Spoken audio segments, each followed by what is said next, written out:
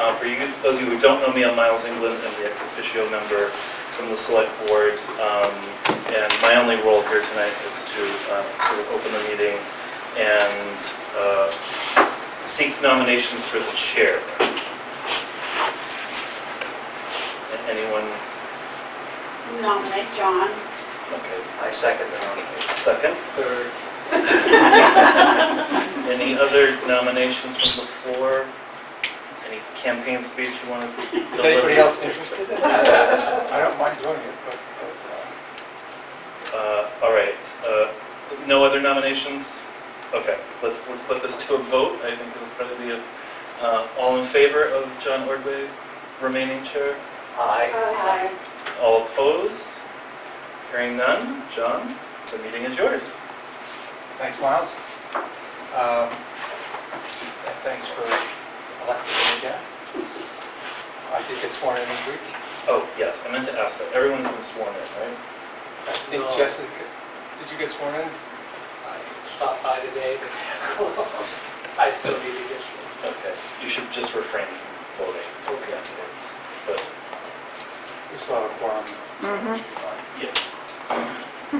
Does he need to get sworn in again, even though he served before? Yeah, Yeah. I had to as well. I think so. It would seem I should kind of know these, but yeah, I think so. And I did hear from Pat, who said he was not going to be able to make it, so he's excused. But we've got, and Jessica, I have not heard from. What I don't know, I know that Caroline took people of the budget committee list. I assumed that she put the new people on, but I don't have a way to just have to. You can't explode it like you can in Outlook. So maybe she didn't get the invitation, but You can see on the town website though, it is on the website. okay, so it does have to be people on it. Although sometimes the list will say something, but the email list will be something else. And the actual list on the website says that Charlie is still on, so it's dated. Yeah. I looked at that because I was trying to refresh my memory. So on Jessica, I know the last time we had this, there were people who ran and didn't have, the telling the votes wasn't there. And we did a separate one. So this one, we're just gonna, which is fine with me, really. Jessica, she had a lot of votes. She's just gonna become by default. No, She got No. elected to her own term. She actually got elected to one of the terms. Oh, There were okay. 3 candidates and 3 positions. Oh, all right. So all 3 candidates were elected. And then the day after the election, Suzanne decided to resign, which she was going to resign anyway. She had told me because she wanted to be traveling. So just, that's what Jessica is officially a large member. But I'll just go through the roll call quickly. I think we've got Miles here. We've got Angela. Here. Aaron? No? It's Aaron, Woodby School. She's absent. Lynn's here. Charlie George is here. Joe Dash is here. Michelle is here.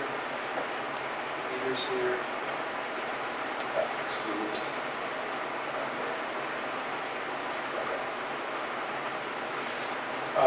How about nominations for a vice chair? Since that was actually held by Suzanne previously and won't be, she's not an option. Does everybody, I'll nominate Joe. Well, I was gonna say either that or the SIP, whichever one. You want to So, go? No, I don't want to. Vice chair's really, Right. Oh, okay. yeah, there's not, I mean, unless he's not here. Yeah, if yeah. you fill in for a meeting, if I'm not here, that's. Okay. So somebody nominated Joe. Second. Second from Charlie. Any discussion? Any other people interested or nominated? All in favor of electing Joe as the vice chair? Aye. Any opposed? Abstained?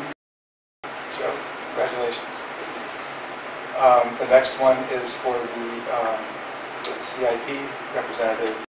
Is there, I know Joe's interested, I mean, obviously. fill it if somebody else wants to do it, that's fine too. I'll nominate Joe. What's that? Joe's on a roll. He's feeling it. Let him go with it. You'll see me in We gotta let him go with it. So Lynn nominates and Angela seconds. Any others discussion? You have to discuss on action, but Actually, speech? Miles, maybe you have direction, maybe I'll call Suzanne. I mean, I've read up on it, I know what it is and stuff like that. I'm not sure who the other members are. So Who runs it. I'm the ex officio on CIP.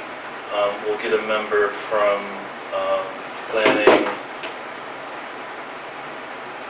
Let's see, I guess Caroline is a member. This is all right. Not that more than 3 people. Our approach with CIP in the last couple of years, at least the last, I'm going to say the last couple of years, is to have the meetings very tightly, like over a course of 2 weeks. The department heads come to request for CIP funds, and then as a group we sort of debate, like, does it make sense this year? Are we buying too much this year? Can we spread it out? That sort of thing. It's I like CIP. So Caroline will coordinate, I guess I just. Yeah. Okay, I'll just wait for her. Yep. Send me something. So Joe's been nominated and seconded. All in favor of Joe being on CIP? Aye. Hi. Any opposed? Congratulations, Joe, 2 in a row.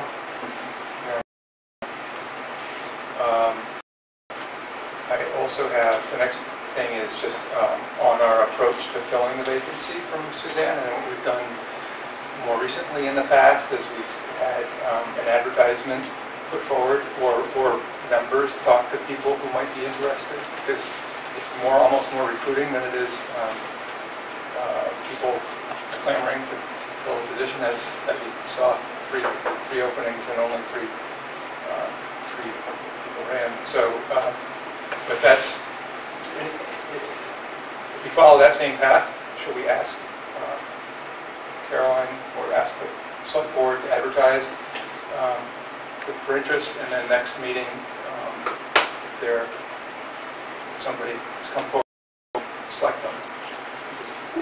Was there anybody that had, because there were no, like, write-ins that had a massive amount of votes or nothing, like No. 20 or something? Who's that one person that kept showing up in every position? Somebody wrote and then there was like 5 votes. Who is that? There's a person that does it every election. I don't remember the name. I think it was. Yeah. No date. I don't think it's a viable, I Right. don't think there's somebody who's interested so Yeah. far. Legitimately interested, yeah. So that's what we'll do, and then the next meeting we can, hopefully somebody will come forward and we can. If somebody has a thought, somebody, like, that's how you got on here, right? Yeah, Somebody Charlie.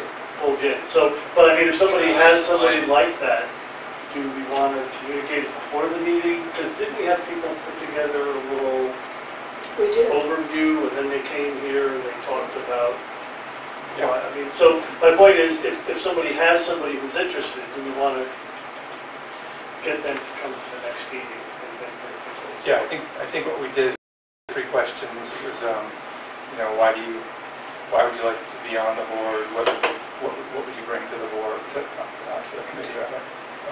What would you bring to the committee? And I can't remember what the third, are you crazy?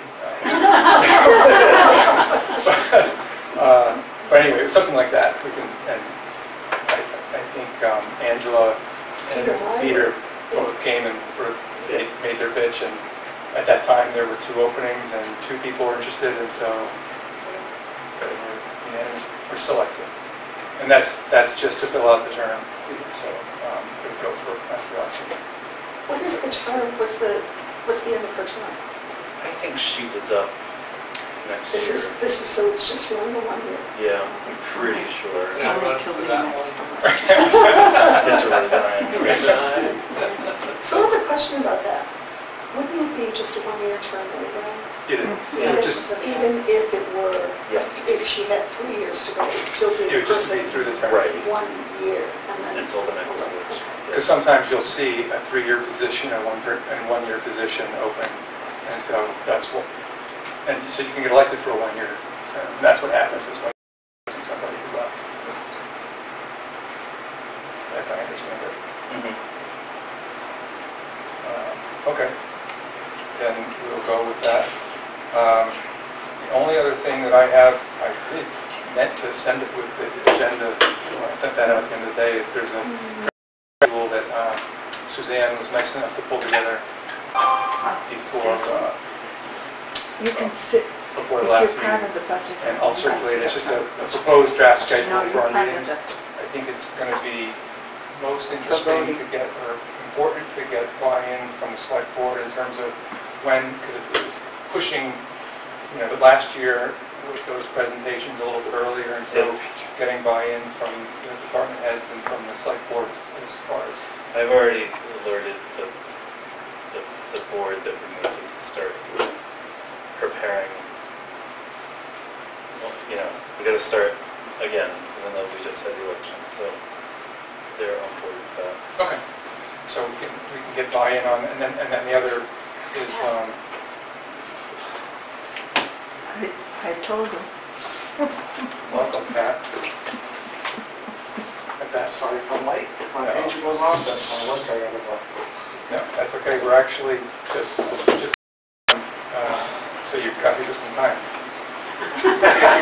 I'm all done. It's just, today is a organizational meeting, so we've elected me as the chair, Joe as the vice chair, and as the CIP representative. We can all introduce ourselves. Yeah, I'm John Ordway, I live on Sligo Road, and I'm the chair. Miles England, I'm the ex officio from the select board on Bear Road. Peter Land Pieces, Budget Committee, Rollins Road. Joe Desch, I live on River Road. Charlie George. Michelle Small, Main Street. Brianna Lewis, I live in Ward. What are you doing here? Brianna, is there no So taker? much. That's Lynn Spring, I live on Clement Road. Hey, Pat. Hi, how you doing? My name's I'm in the Scott. district. Who's got on Sutherland Drive? I'm the representative for the Wells for Water.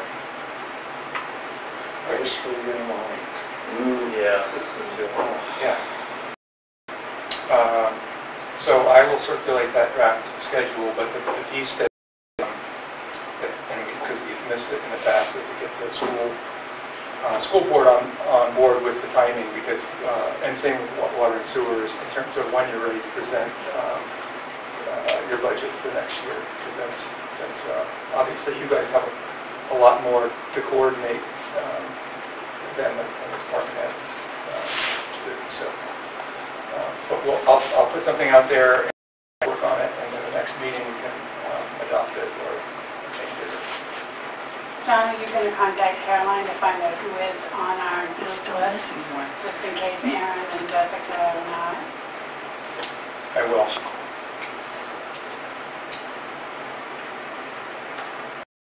John, what is the support needed to communicate with?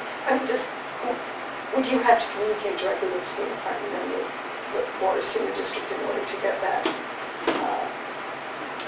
matching up of meeting Yeah. the schedule for when things get presented?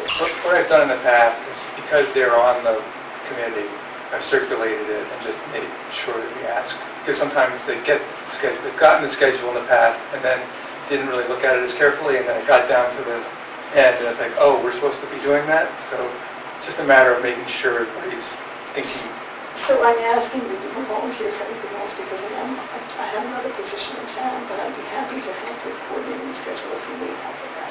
That's great. I will Take that for you. It's temporary, so I take it. Yeah, okay. That sounds great. Do you want to send me a spreadsheet that you draft so that I have some kind of framework that you Yeah, have? Suzanne already did it. So I can just forward you that, and you just need to fill in those dates. I don't think she picked dates for them, or she might have picked dates, but we just have to make sure that Oh, they work. So it's okay. it's pretty much been fleshed out.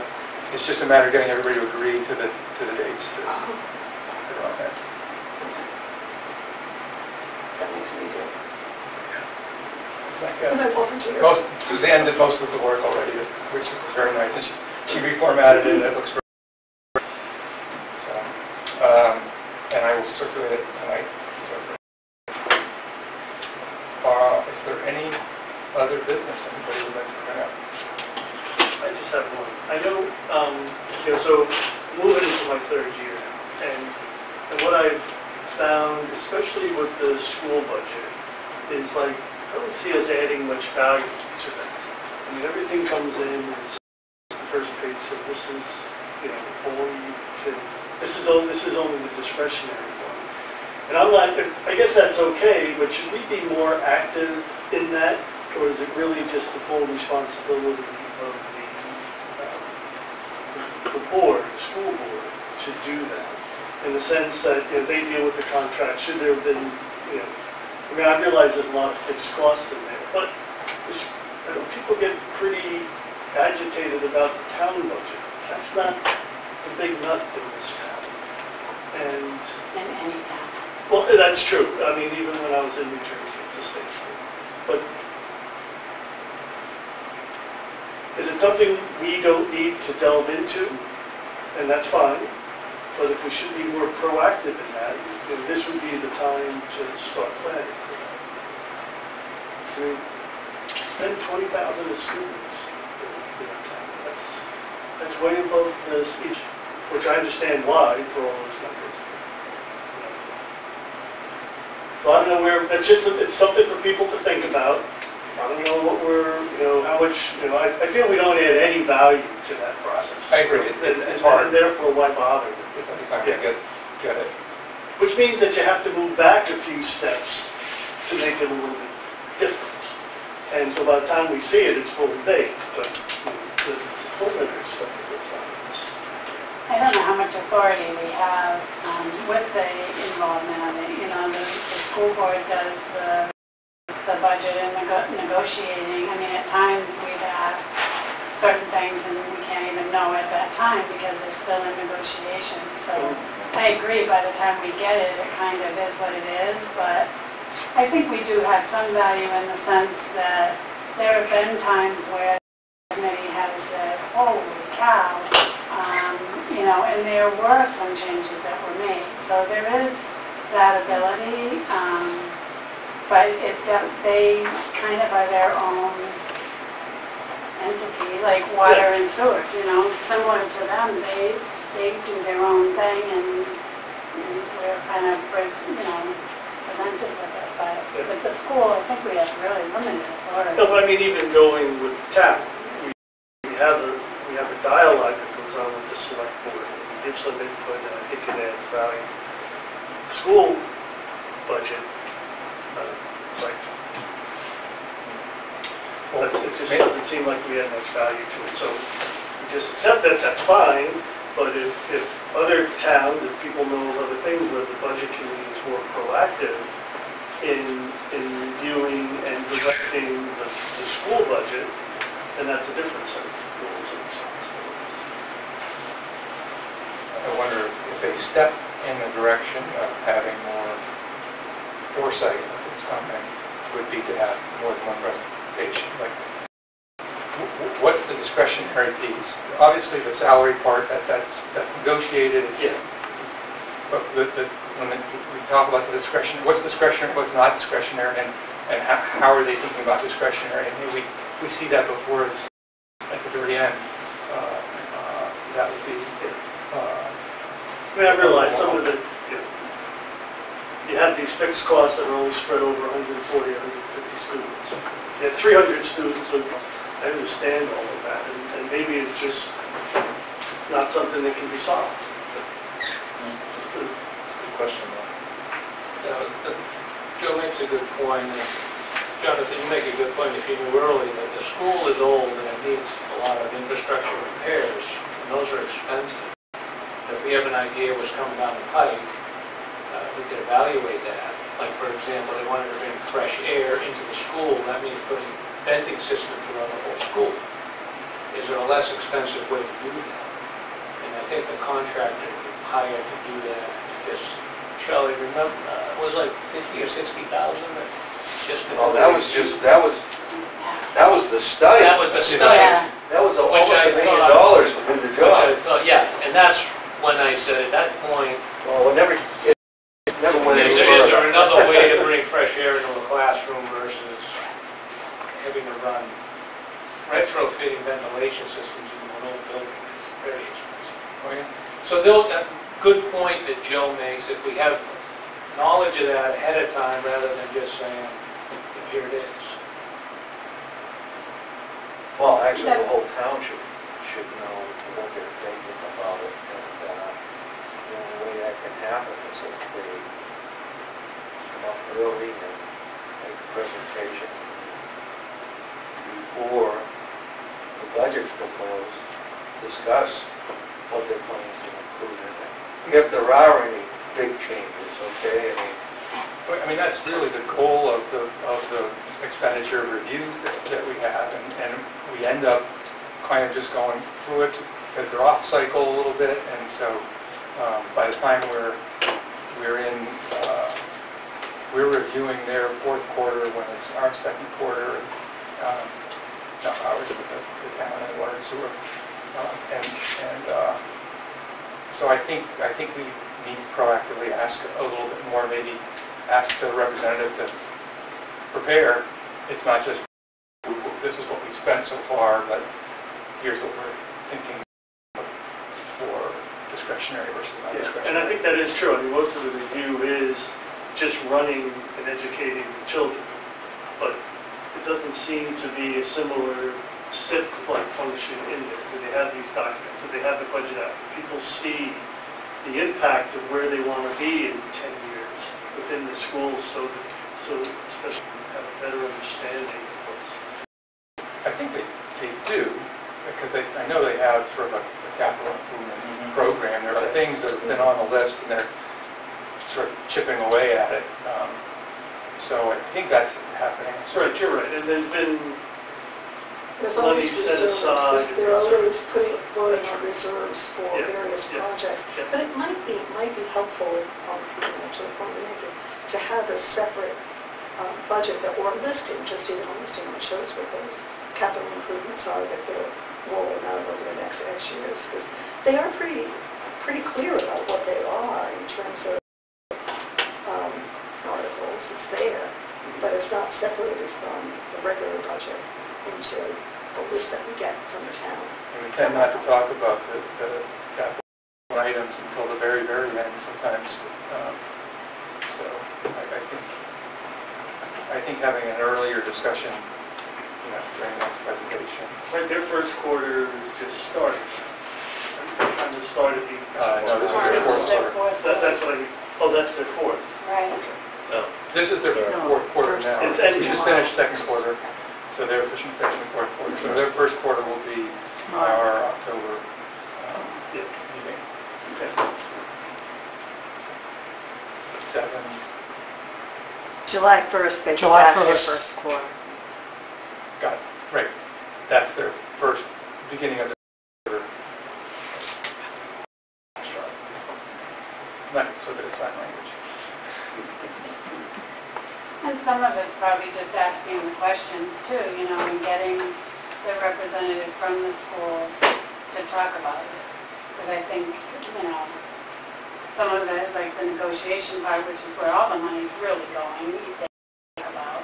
But certainly, discuss, like the ventilation.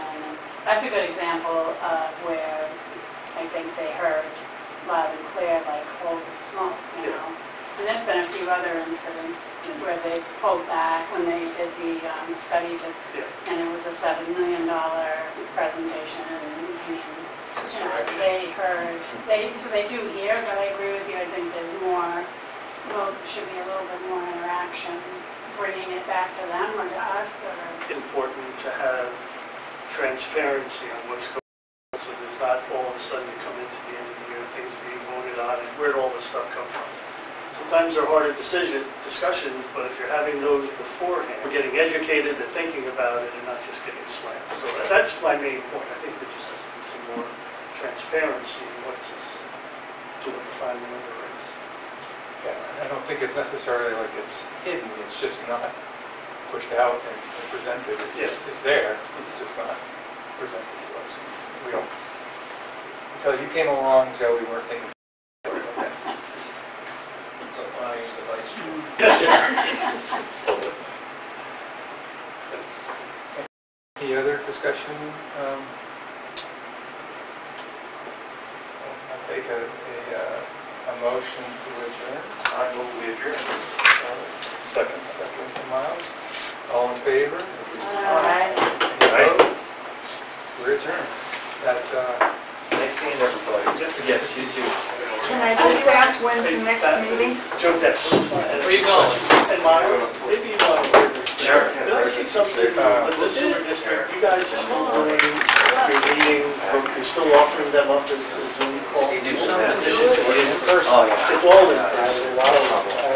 But he's coming along good, I'm anxious to get up. Yeah, but no, I do that. Hey, Joe, and Charlie, before you